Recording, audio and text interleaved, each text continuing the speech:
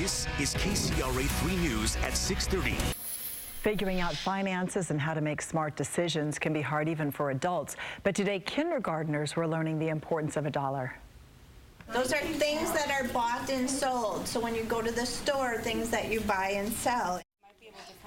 A nonprofit that helps kids learn about money was at Mather Heights Elementary today.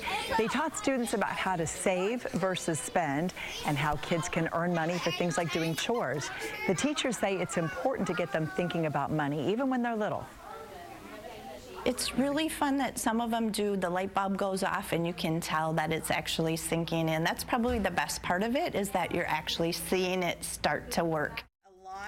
The nonprofit says this is the best time of year to teach kids about money because a lot of them have long Christmas lists and they can use them to help understand the difference between what they want and what they need.